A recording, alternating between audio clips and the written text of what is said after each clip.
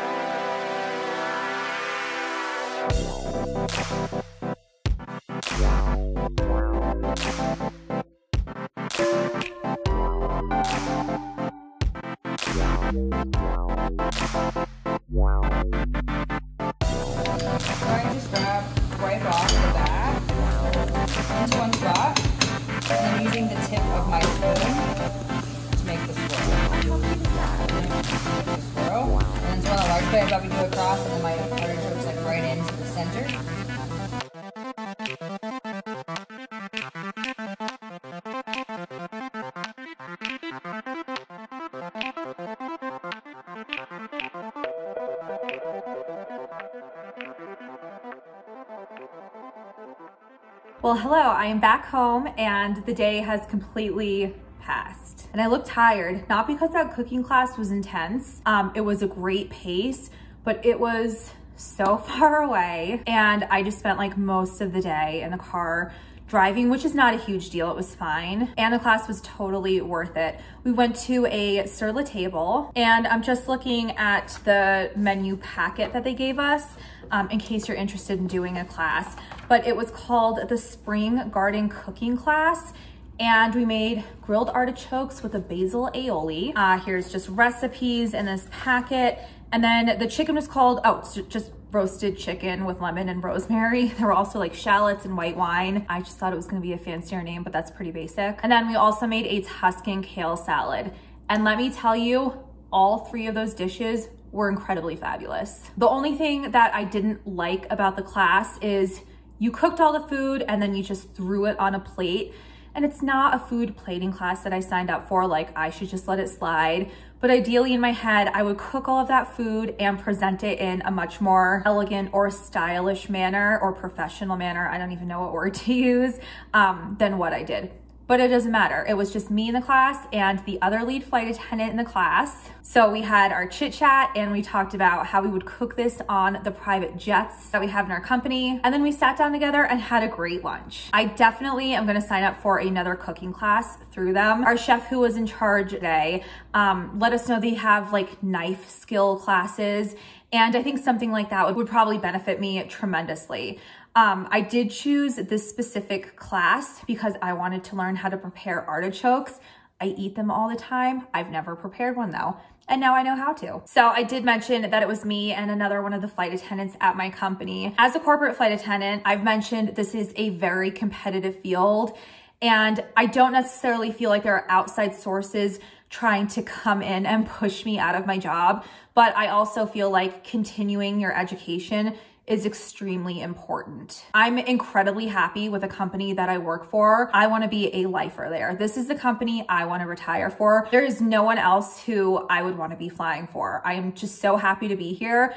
And I don't wanna ever get comfortable thinking like, you know, I have the job, everything is good. Yes, I do have the job, but I want to prove to myself and my pilots and my passengers and the other corporate flight attendants that I'm worthy of having this job and they should keep me. When I did my annual review, I think it was the beginning of this year, I sat down with the chief pilot on my airplane and he asked what I wanted to do, what my goals were.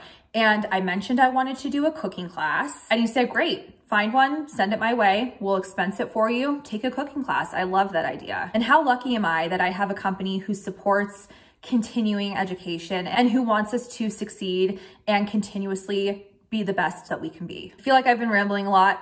You know I took a cooking class, you know what I cooked, and you know that now I recommend doing this course if there is a Sur La Table close to you. There is a benefit of me not being extremely close to one, and that is they have every fun gadget, every decorative kitchen item that you can imagine.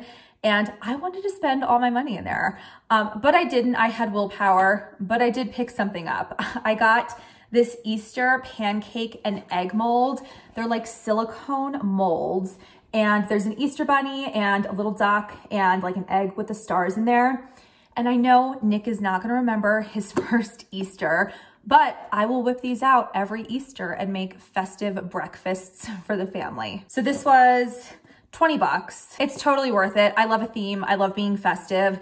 And I think my kid will appreciate it when he gets older. Now there are a few personal things that I need to do considering today was mostly spent at work. Nick and Jonathan are out now, so I'm gonna take this time to empty the dishwasher without a kid trying to play inside the dishwasher and straighten up the house. And then I don't know if I can even really share this yet. I'll give you a hint. I am doing a few online tutorials to continue my education, to keep my resume fresh. And I feel honored to be a part of a program that's about to launch. I don't want to say anything in case I'm not allowed to say anything yet. When the time comes, I will be saying anything and everything about it because I only have 2 modules left until I complete this program and get a certificate. I'm pretty sure as a tester of the site and the program, I still qualify for a certificate. But once I have it, once it's live, and once it is up and running, I will absolutely share it with you. Just something so important to any future corporate flight attendants out there who are just looking to add on some additional enhancements to their training besides facts or flight safety. It's just a really great program. It's not a program that I had any sort of play in developing. I don't want you to think that. But I was fortunate to be asked to do a trial run and I'm enjoying it. And it's just gonna be so beneficial and so exciting. So I'll definitely keep you posted on that. All right, I can tell that I was stuck in a car for a long time because I'm spending a long time talking to a camera. So I'm gonna wrap up here. It's probably gonna be a very quick vlog. I tried to record everything that I could in the cooking class, but like I said, it was just me and the other flight attendant. So it was a pretty hands-on and involved class for the 2 of us. Plus I wanted to be paying attention. This way I could recreate these dishes at home. So thank you for watching. Remember to always work on yourself. Also, please leave me a thumbs up for this video and don't forget to subscribe to my channel. This way you don't miss out on any future flight attendant vlogs.